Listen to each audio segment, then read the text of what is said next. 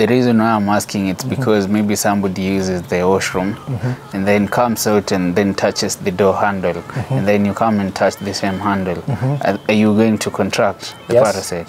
Absolutely. So after how long, if you haven't sanitized the door handle, how long will that microscopic egg be alive on that handle?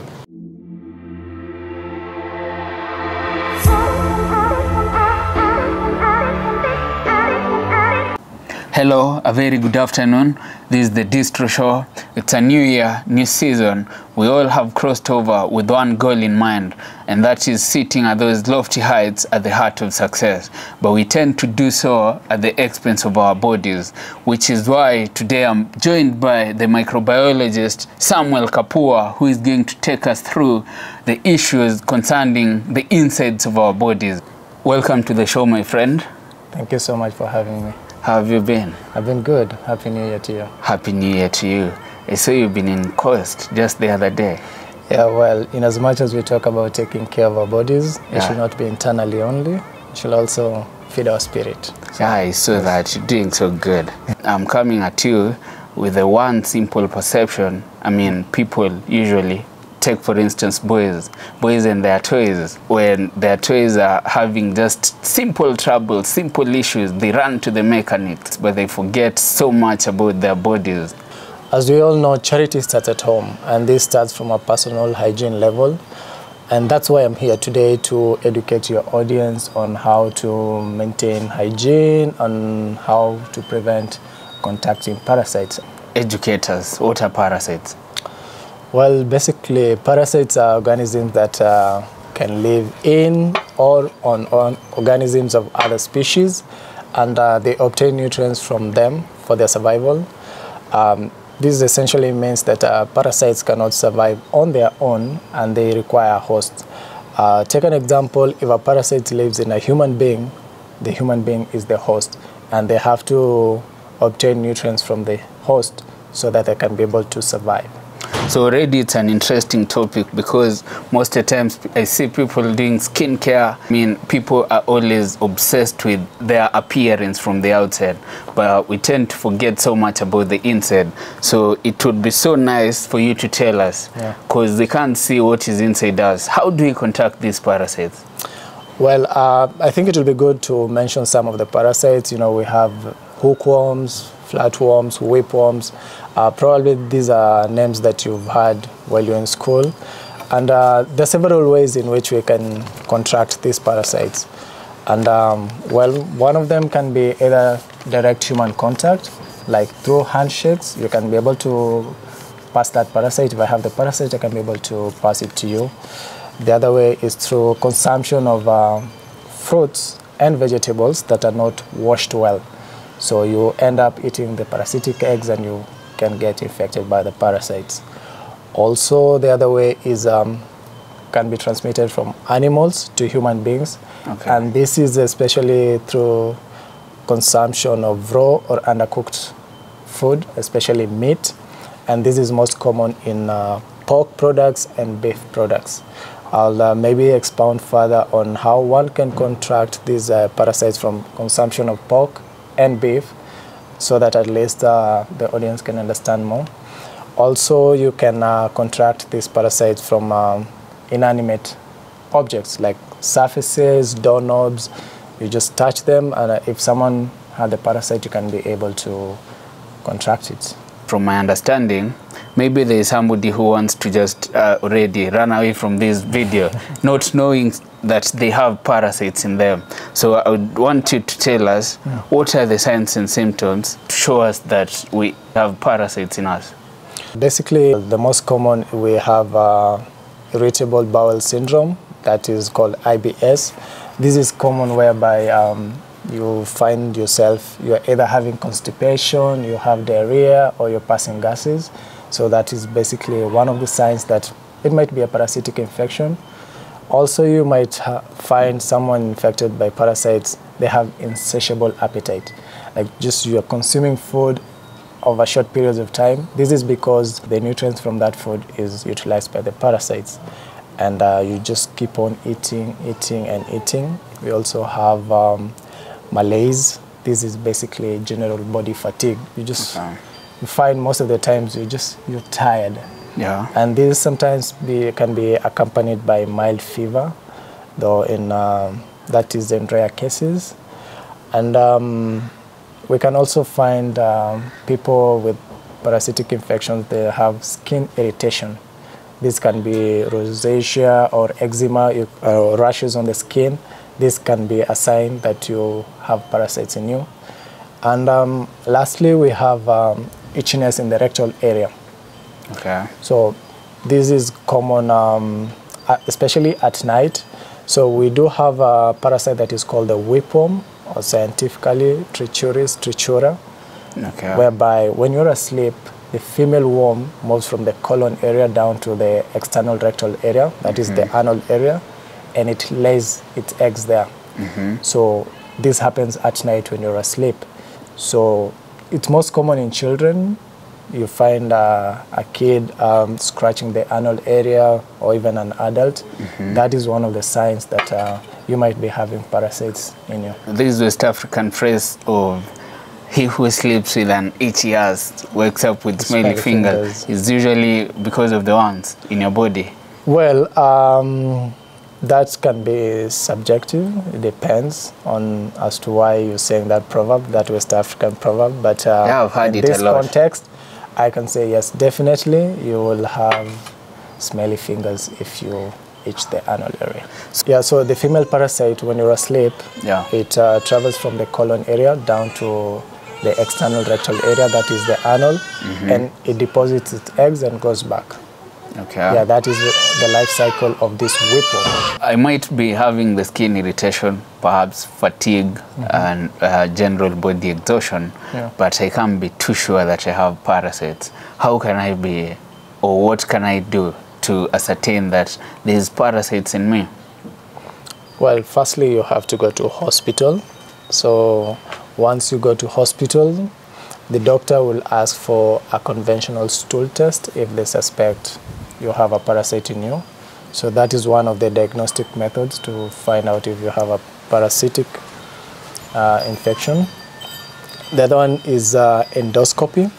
This is whereby a pipe with a camera is put through your mouth just to have a view of the internal area, especially the liver area, whereby some of these parasites lay their eggs there. Then lastly, you can do also a colonoscopy. Okay. This is whereby it's just the same as endoscopy, but the only difference is the pipe is put through the anal area just to view the colon areas to see if we can be able to see parasitic eggs there. The most common method is a conventional stool test, which is not that accurate.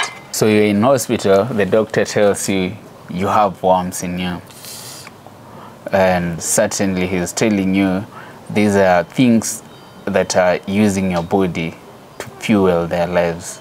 Is it the end of the world, or do you have a way to prevent them? Well, it's not the end of the world, because there are ways in which you can prevent contracting these parasites. So the basic one is just maintaining hygiene.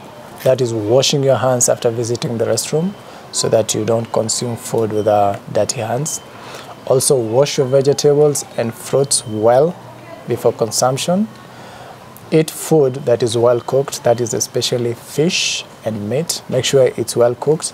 And if you're warming meat or fish, make sure the internal temperature is around 75 degrees Celsius. That is the standard temperature, at least for consuming food that has been warmed.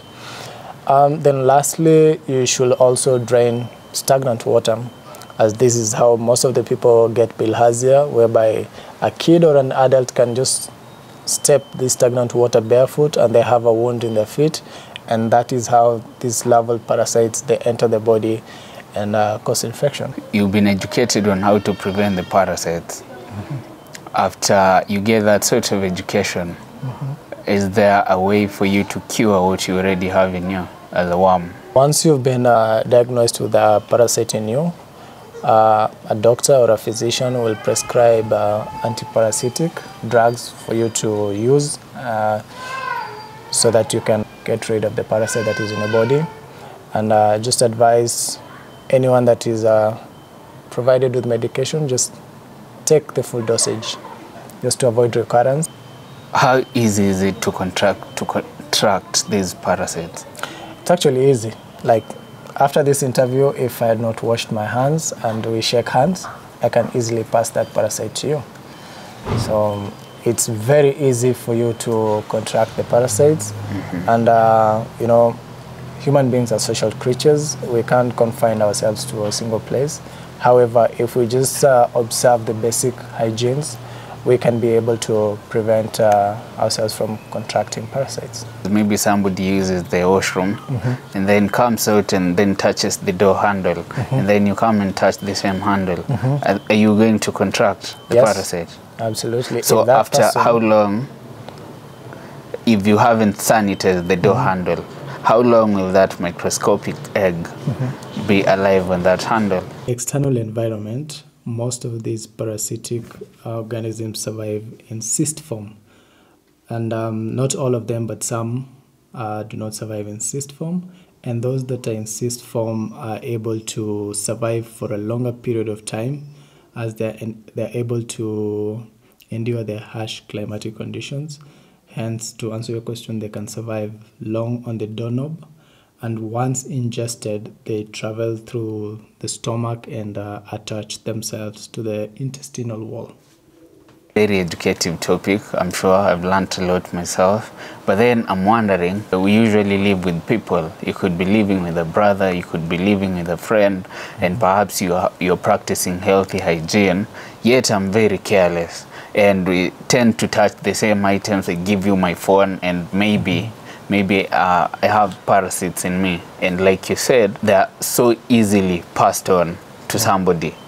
Like, what should this healthy person be doing to make sure they're not coming from this person who is so careless to them? Well, there's some things that we can't control. In as much as we try to live a healthy lifestyle, there are always loopholes in life, you know. You can always try to live by the rules, but then you can also contract this parasite in one way or another.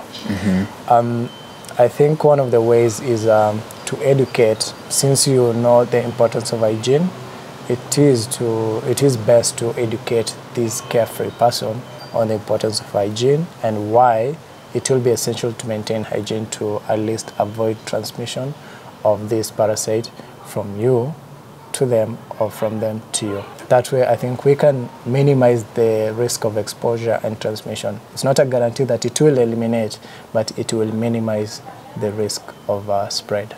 That's a no-brainer, yes, for sure. Information is all out there, but there's people who are carefree, like I said.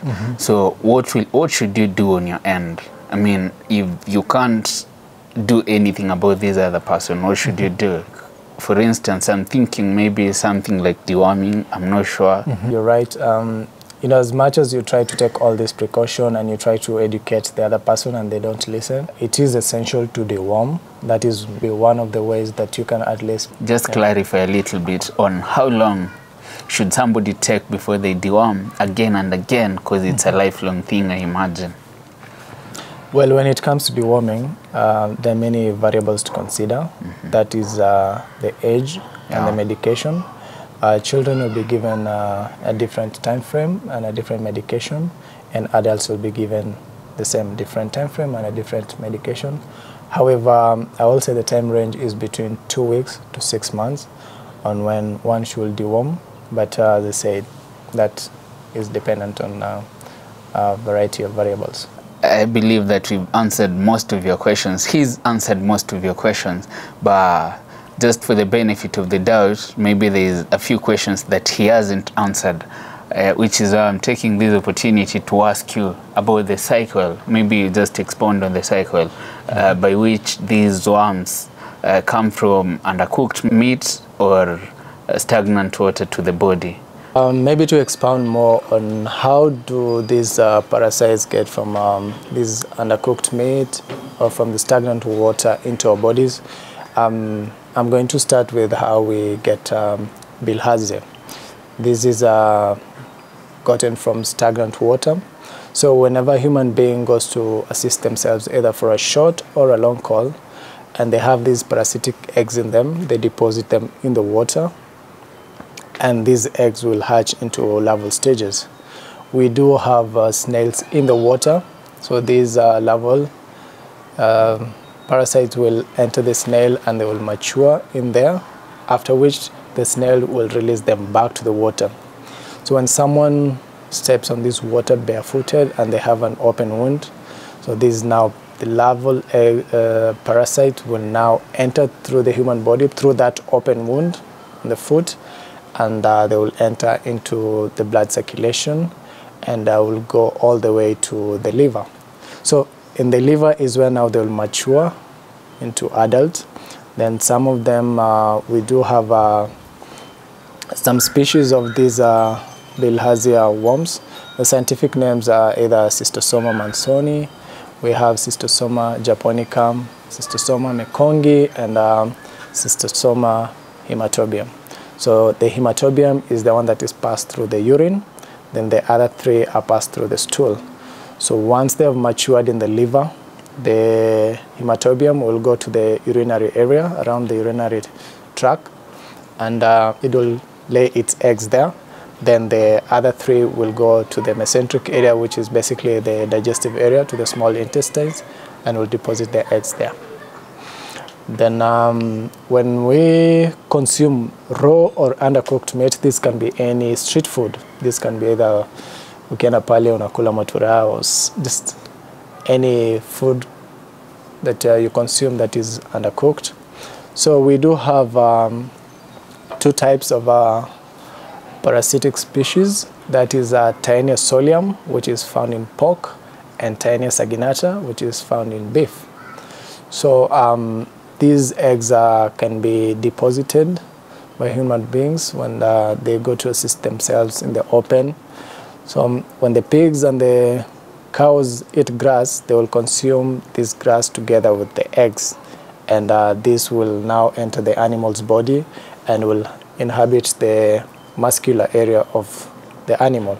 This is because these areas are rich with oxygen and nutrients, so the parasite will multiply best there. And then when you kill the animal and consume this meat, when it's not well cooked, when others consume either ham from beef or pork, you can be able now to ingest the parasites, and they will go all the way to the intestinal area. And the cycle goes on. When you pass the stool, the animals consume the grass. That's how the cycle goes. So as I advised earlier, best you drain this stagnant water to suffocate these parasites from growing, from creating an environment whereby they can mature to stages that they can cause infection, and make sure that your meat is well cooked for consumption. That was very educative and very informative. I'm very tempted to keep flipping page by page. You have so much you knew about these worms, but I want you to close the show for us today. Well, first of all, thank you so much for having me today. It has been a pleasure to share this with your audience, and at least let them know one or two things about parasites. To your audience, I would like to tell them to like, share, subscribe, and spread the love. This is a new year, and as much as we chase our dreams, let's not forget the basic hygiene.